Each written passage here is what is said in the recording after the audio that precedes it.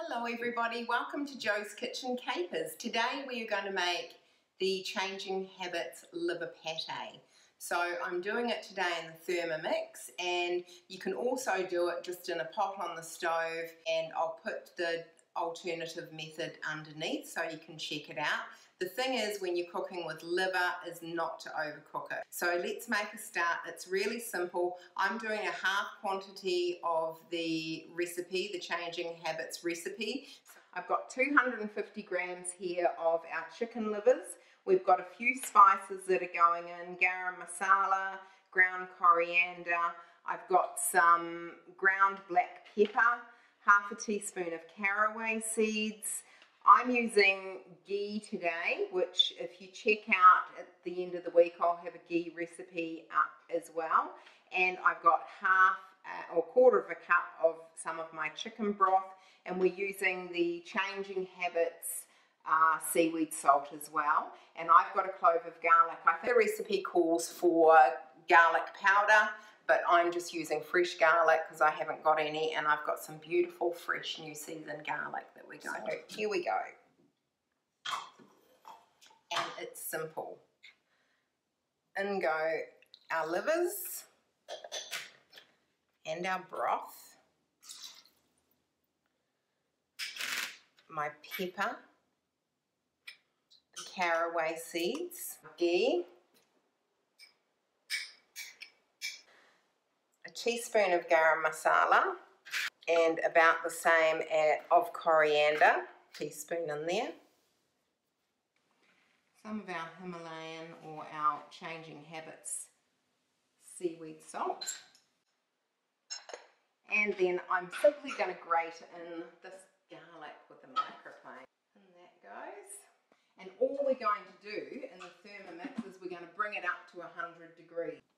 I'll put it on for a couple of minutes. Just put it on soft stir, and I'm just going to watch that temperature come up to 100 degrees, and once it's reached that, we're going to whiz it up into a smooth pate. Okay, so that has almost come up to temperature. It's at 95, so it's only going to take a few more seconds. 98, 100. So I'm simply going to stop that, and then we're going to puree it. But let me just show you. So it's cooked it. Smells really good. So now we're simply going to puree it. So I'm going to whiz that around. It smells delicious, and liver is such a great food. It's full of nutrients, full of vitamins and minerals. Is great for a detox,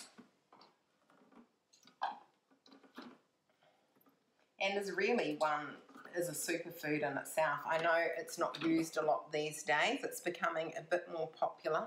Now, if you can have a look at that, I just like to rub it between my fingers and just check the consistency of it. I can feel that that's a little bit grainy still, so I want it a lot smoother.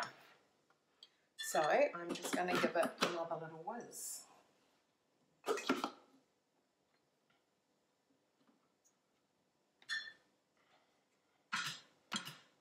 And while I'm there, I'll give it a taste test and see if I just need to adjust that seasoning. So let's give it a few more seconds. So that's had another 10 seconds. I'm happy with the seasoning of it, but at this stage, if you wanted to add a bit more salt and pepper, you can do so. And that is just a much nicer consistency. I've got a dish that we've prepared, and we can pour that into it, and that is going to just chill in the fridge. It's made about a cupful. And let me just tell you that this is much nicer the next day. Once you've let it cool and refrigerated it, the flavours of those spices come through, and it is delicious. Yes. So here it is. It's ready to go into the fridge and just cool, and we'll do a taste test later and see what it's like. I'm lucky enough to have my lovely mother-in-law Anne with me today, who's travelled across the Tasman to spend Christmas with us. Happily. So we are going to see what this chicken liver pate tastes like. I've just put a little bit of thyme on the top, and try one of those, my dear, and see what you think. I hope it's okay. I will tell you, Jo. Oh, good, thank you.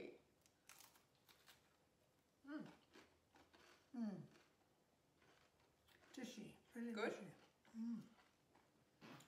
So you can taste all the spices in that, which is really lovely. And the liver, you wouldn't even know it's liver. Did you used to eat liver a lot growing up? And it's a cheap cut of meat. I think those livers that we use cost me, I think they were less than $1. So it's a really good cut of meat, full of iron, full of good nutrition. So let me know what you think of it. It's a great way to make a pate, and we'll see you next time in the kitchen. Leave me a comment, subscribe to our channel, and stay tuned for a lot more nutritious food. And thank you for being my taste tester. For being my cook. Great. All right. See you next time. Bye.